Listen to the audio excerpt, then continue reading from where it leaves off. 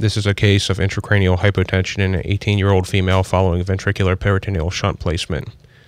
The first image through the supratentorial compartment demonstrates a slit-like appearance of the frontal horns of the lateral ventricular system.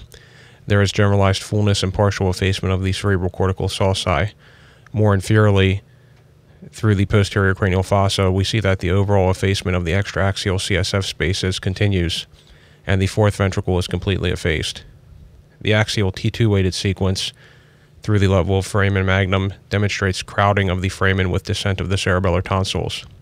The sagittal CISS sequence demonstrates sagging of the brainstem and fullness of the pituitary gland.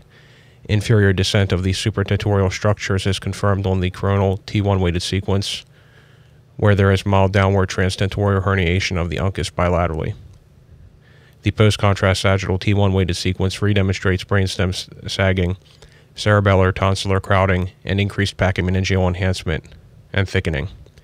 Intracranial hypotension classically presents as positional headache relieved with recumbent positioning. The opening pressure at LP will be decreased. Bilateral subdural hygromas may also be visualized.